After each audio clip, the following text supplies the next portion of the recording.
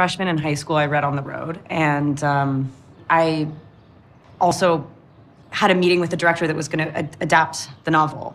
And it's funny, I look back on my relationship with On the Road and how I held these men in such high esteem because they just lived life to the fullest. And I love On the Road, and I love all of the avenues that it took me down and all the different writers that it has led me to. And I loved making that. I loved working on that movie with that group of people. And as I get older, I think that what I'm really obsessed with is their sort of repossession of form.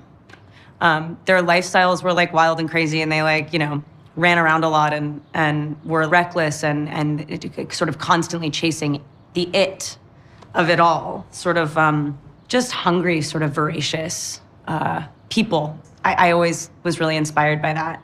But as a grown-up person, I think that what I was really attracted to was somebody taking a sentence and just deconstructing it, turning it inside out, making it theirs, making it physical. It's such a rhythmic book, and that whole kind of area in literature it has an instinct and a quick-footed sort of inclination.